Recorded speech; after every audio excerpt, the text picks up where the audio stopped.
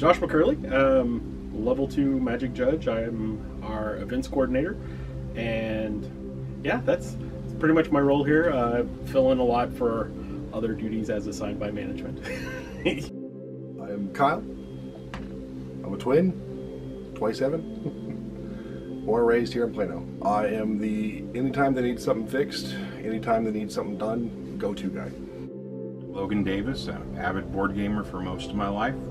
Not so good, but avid video gamer as well. I am one of the assistant managers. A lot of people usually come in, I'm the board game guy.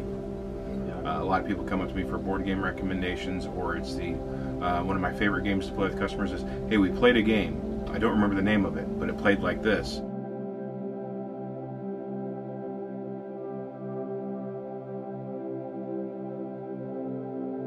It was stressful, like not knowing what was going to happen. And me personally, I mean, dealing with kids being out of school, not coming to work, it's like, it was every couple of day thing thinking, okay, what are we doing next? Yeah, this shop has been my favorite place to shop for the 20 years that I've lived here. So having only kind of been working with you guys for about a year and a half, I didn't want to see it close, and I knew that our economy was going to take a hit with the shutdown, and so everything that I felt I could do to help I enjoyed it. It was, but stressful thinking that this shop could go the way of a lot of the restaurants in Texas.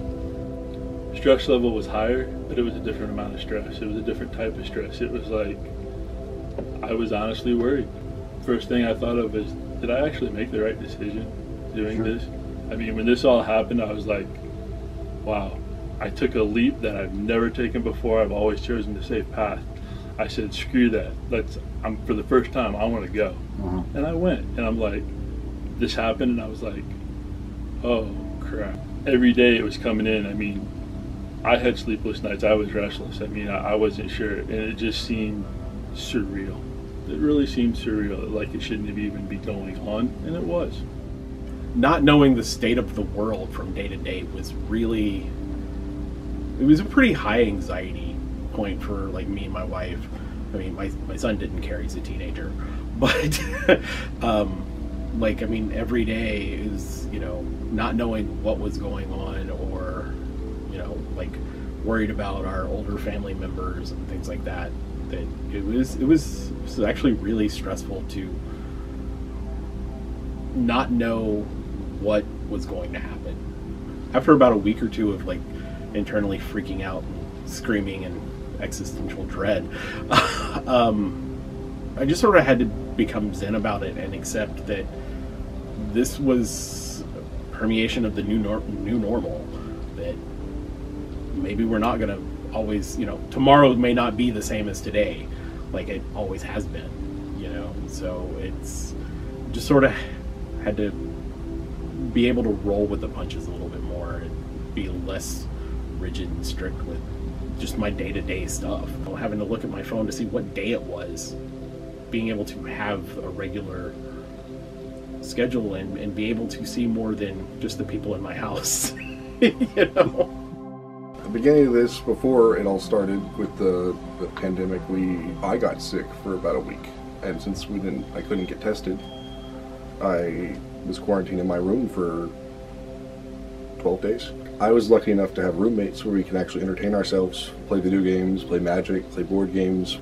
I was more worried about the store, like more worried about us trying to reopen and like when it's going to happen, when I'm going to be able to go back to work, when I'm going to be able to actually go help people again, but more or less get out of my house. For me, it was really weird because literally the weekend prior, I had gotten sick with a fever and was home.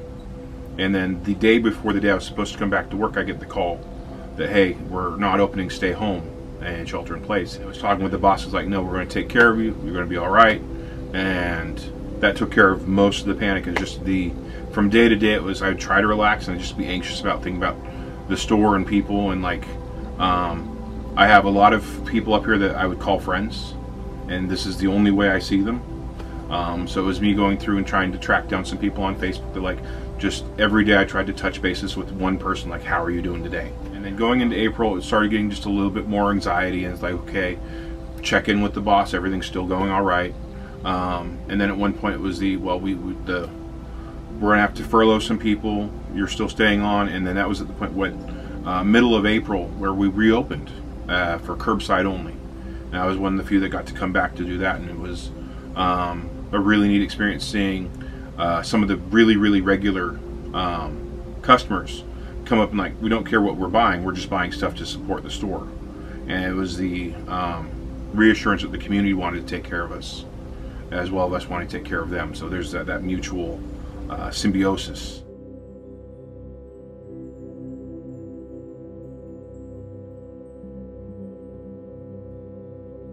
It was a real concern, you know, and, like, I knew that I would be okay, but not everybody would have been. And, you know, I mean, luckily I've got other sources of income, so I wasn't worried about that, but not everybody does. And it made me, like I said, worry about my friends and be concerned about them. I think it would have been an earth-shattering, crippling blow to the DFW gaming community. And you know, there are people that drive here from Oklahoma that I see on a regular basis that wouldn't be able to, I mean, you know, they're driving 2 hours to come in, and I see them every couple of weeks. Like, it would have a far-reaching impact, and I don't think it would be immediately known. I think it would take quite a while before everybody realized how big of a role we actually play. I've had dinner with customers because we've become friends after seeing them 1 to 2 times a week for 3 years. You know, it's these are people, like, these are my people, and not having them around would really, it would be a blow to my social circle as well. You know, I mean, there would definitely be some holes that would be weird to have to fill. I'm glad we're back. I'm glad we're doing what we're doing and trying to get back on our feet. But yeah, I was scared. I don't try to focus on fears more often than not, just because it's a bad mindset to put yourself. Being scared for nothing, or being scared over something you can't change, is not something you should worry about.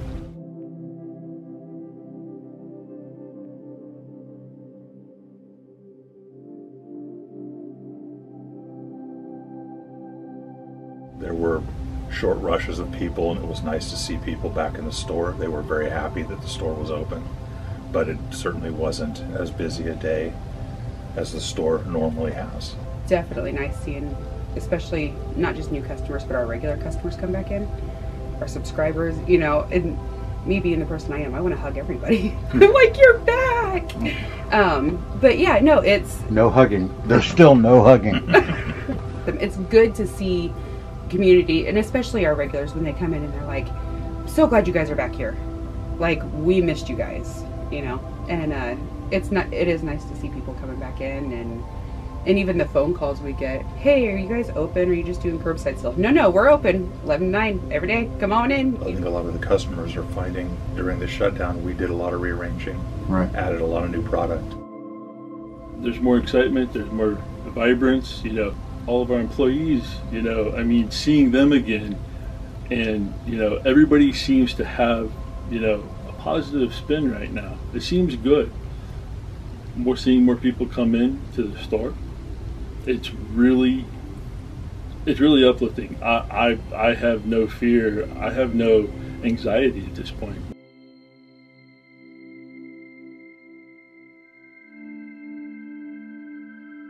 Madness the Store is an epic adventure into your nerd side. Everybody here is a giant family. We fight, we disagree, we don't get along all the time, but we care about each other.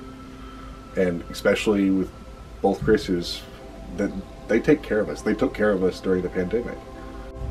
You guys are my family. We try to treat everyone as family. Like, you're not just usually a customer here. If we get to know you, we ask you questions. It's get to know your kids. I have regulars where I've actually watched them have a kid, and that kid grew up, and that kid's now a little person with board game tastes or comic book tastes all their own, and it's just really amazing to watch. And on a level, they're kind of family to us. And then just getting to know all the staff, and there's nothing I wouldn't do for these guys. So it's more of a family than a job. Even Kyle? Even Kyle. All right. Right on. He's the black sheep of the family, if that makes any sense. Yeah. Right on. That's fair. What's up?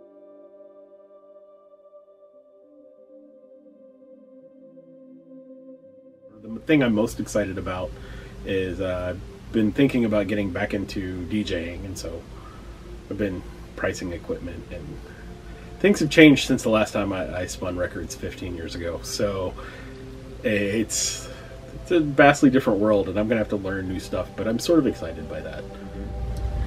I know a lot of our customers are looking forward to having the gaming area open someday.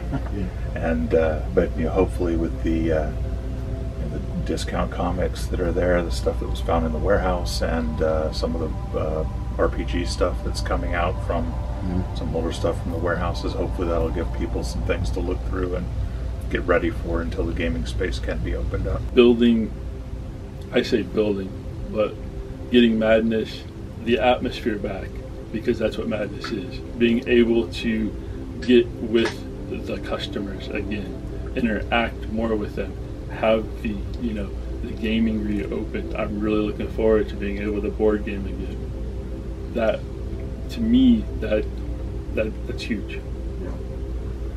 I've been doing swim lessons for off and on for about 9 years now, and I'm just glad that we're doing that again. It's of course got extra precautions, smaller classes. I wear a really silly looking face shield. I feel like a welder. The one thing I'm super excited for, I don't know when it's going to be, is reopening the game side. Like I'm excited for people to start coming back to game. Another thing I'm super excited for at the moment is like just watching the sheer number of families pick up board gaming and D&D. We've had days where our D&D section is decimated. It's talking with moms that are coming in and dads that are coming. They're picking it up not to play it with friends, but to play it with their kids, and that's just really, really neat.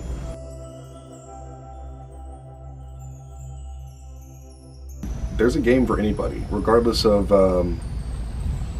if you think you're a gamer or not. There is a game you will enjoy.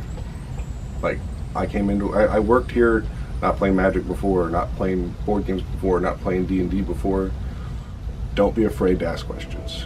There's something here for everybody.